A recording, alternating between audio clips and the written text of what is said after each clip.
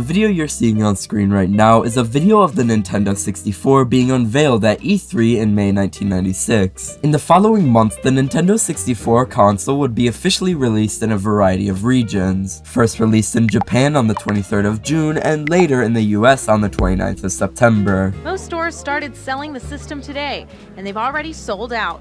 Toys R Us had the largest shipment available to the public, and before noon, they were sold out. Super Mario 64, the something-ith title in the Mario franchise, was one of the Nintendo 64's launch titles, one of the earliest 3D platformer games, and one of the most critically acclaimed, impactful, and iconic games, period. It's been 26, coming up on 27 years since Super Mario 64 was released, and large communities of people online have formed since, dissecting this game, rebuilding it from the ground up, and doing all sorts of crazy things with it. In this video, I'll be talking about how online players have been pushing Super Mario 64 to its limits.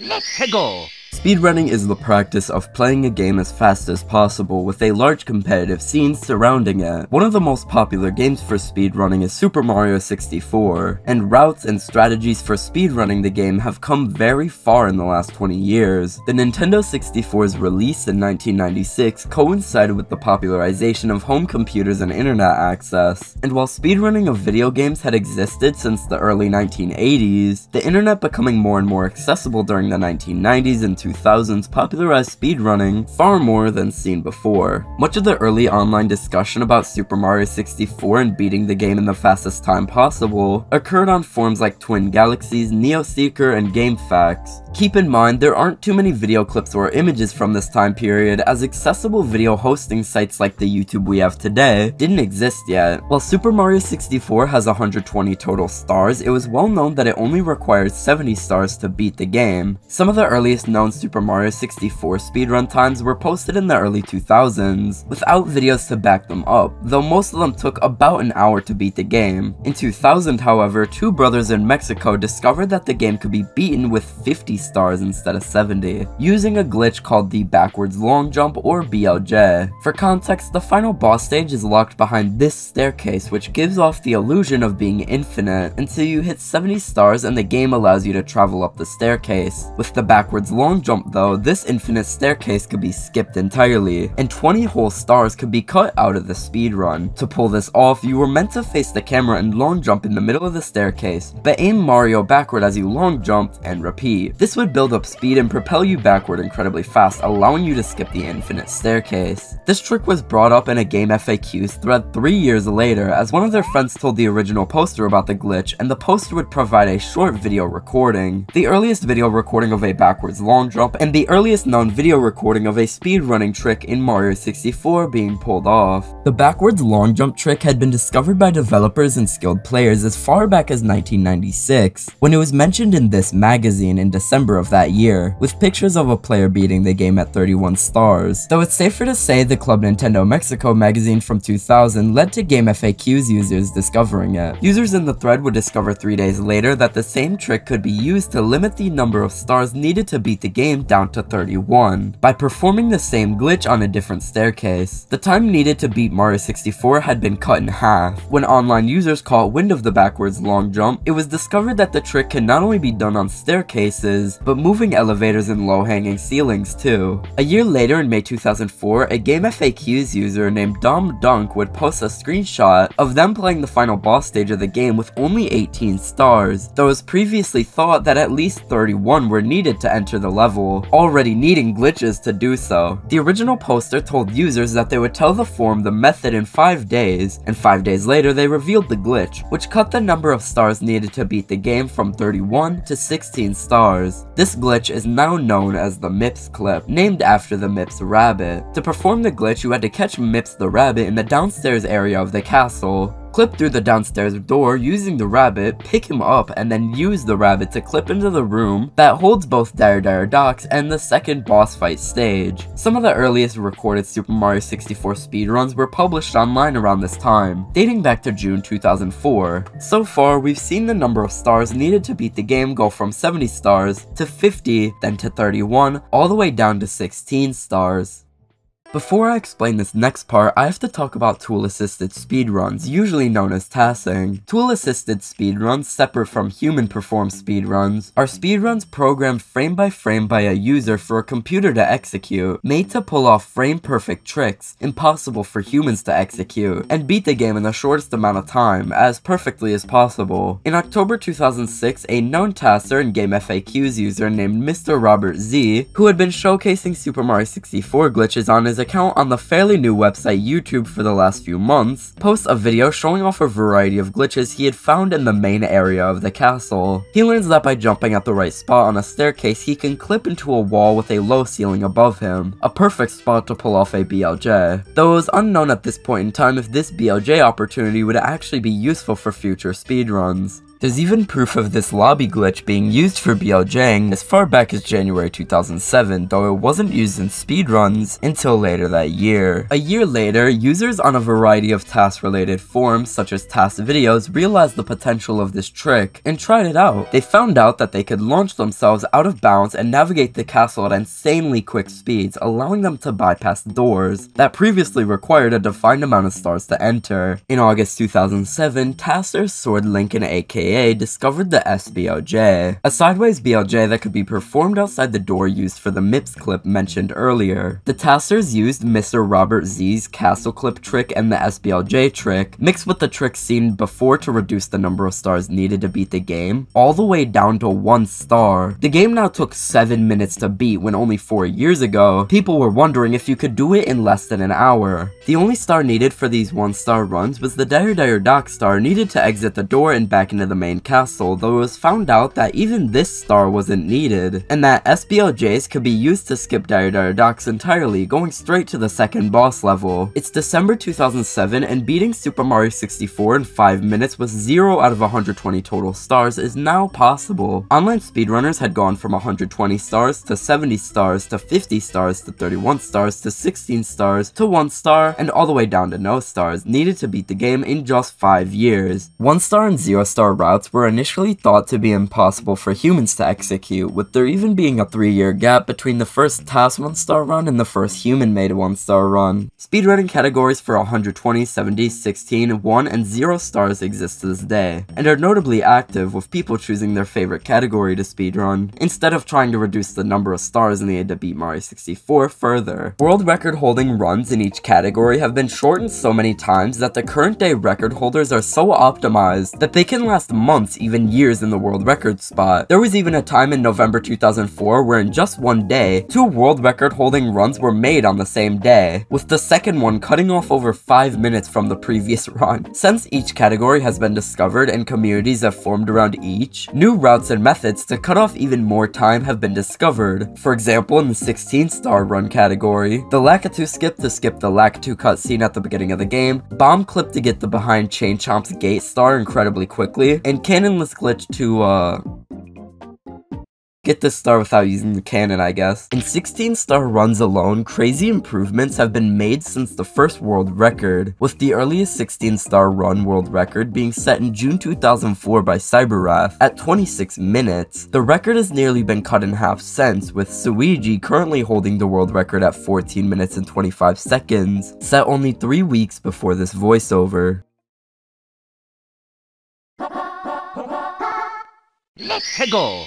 For the last 15 years, Super Mario 64 has had a large modding scene, in which players would modify parts of the game's code to change its gameplay. These mods have come a long way, from early GameShark codes to tweak small bits of the game, to modern-day ROM hacks that completely alter the core of Mario 64, almost creating an entirely new game. Interest in modding Super Mario 64 can be traced as far back as 1997, when cartridges for cheat codes like GameShark and Game Genie were released for the Nintendo 64, and Mario 64 cheat codes were often shared on early gaming websites. A resurgence of sorts in the popularity of these Mario 64 cheat codes occurred in the late 2000s, as the codes would have bizarre comedic effects on the game's visuals, audio, and movement. This new wave in popularity for old Mario 64 cheat codes was helped by the popularization of accessible Nintendo 64 emulators for computers, notably Project 64, which had GameShark cheat code capabilities built in. A lot of early Super Mario 64 videos on YouTube revolved around around these cheat codes. Let's take a look at one of those videos uploaded in 2007 to get a good idea of what messing with Mario 64 codes was like.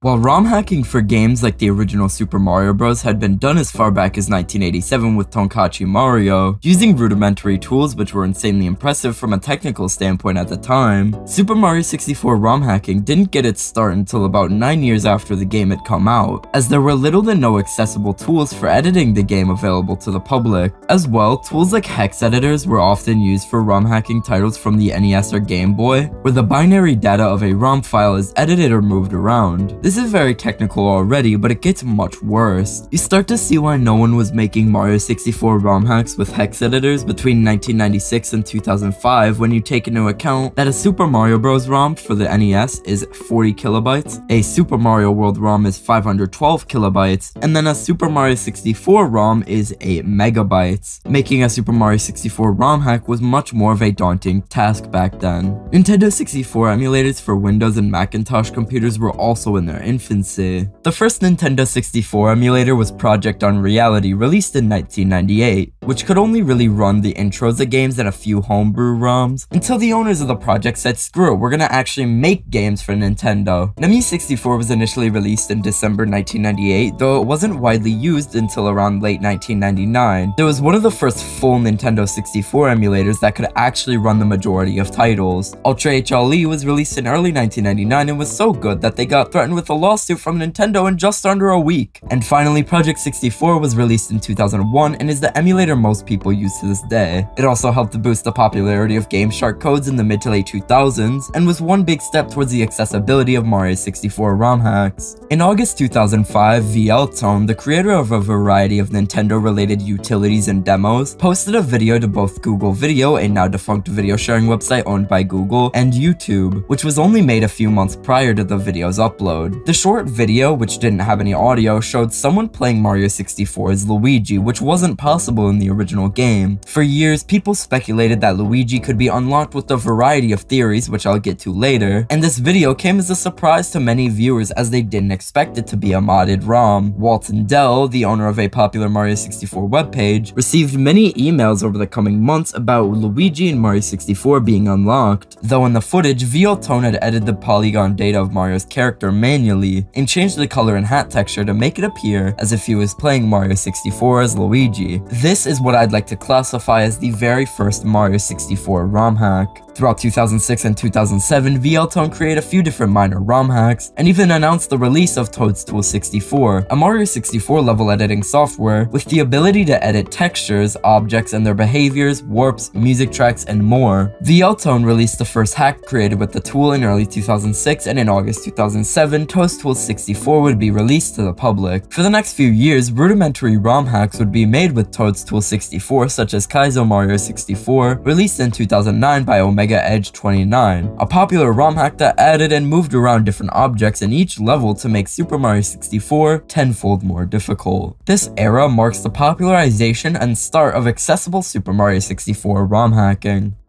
Meanwhile, in 2008, a user named Frauber created a website where you would take notes on the inner workings and technical details of Super Mario 64. First, Frauber would release a tool for importing custom music in the form of .mml files into Super Mario 64 in January 2009. 3 months later, he would create the first major ROM hack, The Missing Stars, with custom levels, music imported from other Mario games, new bosses, and more by manually modifying the original MIPS assembly code used to make Mario 64. Throughout the next few months, the ROM hack would gain popularity both on and off YouTube. In October, he would release the first version of an OBJ file importer, which would take levels to the Next level. This would allow users to make custom levels in Mario 64 ROM hacks with relative ease, as programs to create OBJ files like Blender and SketchUp were already quite accessible at this point in time. Throughout the next decade, the tools used to make Mario 64 ROM hacks would only improve. A large community behind hacking Mario 64 would form, and now that it's 2023, Mario 64 ROM hacks have not only increased so much in quality sense, but Mario 64 ROM hacks are more accessible than ever. In the late 2010s, Mario 64 was decompiled by a group of famed programmers, which led to players having a better understanding of the code of Mario 64 than ever before. This also led to way more advanced ROM hacks and the fan PC port being created.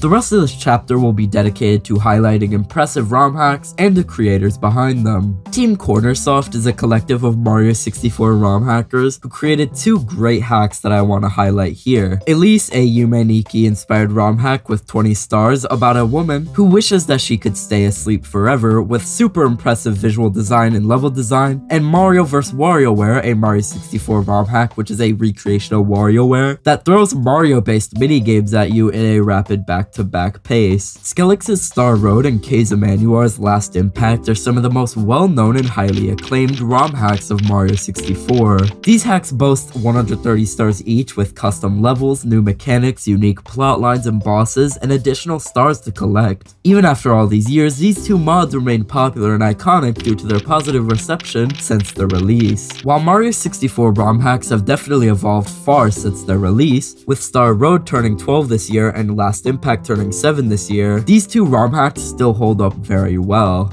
Keiza Manuar is one of the most well-known ROM hackers who has made headlines across many gaming-centric news outlets for his impressive Super Mario 64 ROM hacks, one of the most notable being Last Impact, which I mentioned earlier. Some of the most well-known Keiza Manuar ROM hacks are games being remade in Mario 64, such as Portal in Mario 64, Mario Odyssey in Mario 64, Mario Maker in Mario 64, Mario World in Mario 64, Mario Sunshine in Mario 64, Legend of Zelda Ocarina of Time in Mario 64, and Waluigi's Taco Stand. Very gently. Alright, you can see there's a carrot in your hand. You are asked to make a taco for your customer.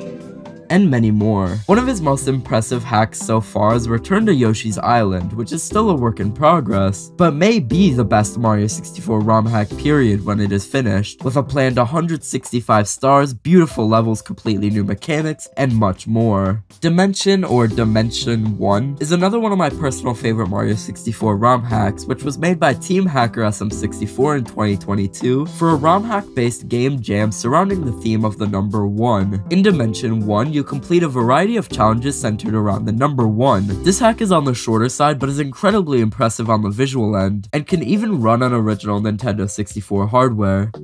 The last thing I want to highlight in this chapter is the evolution of attempts at making Super Mario 64 a multiplayer experience. When Super Mario 64 was initially released, a big complaint about the game was its lack of a multiplayer mode, or a mode similar to the two-player co-op seen in Super Mario World. Nintendo had even planned to create a multiplayer mode for Super Mario 64, though it was entirely scrapped. As far back as 2009, Frobber was trying to make Mario 64 a multiplayer game, posting a few videos to his YouTube channel of demos and proof of concept versions of a multiplayer version of Mario 64. In 2012, Skellix, the ROM hacker who created Star Road, published a multiplayer version of Super Mario 64, with a two-player mode compatible with NetPlay supported by a select few emulators. Let's retry that.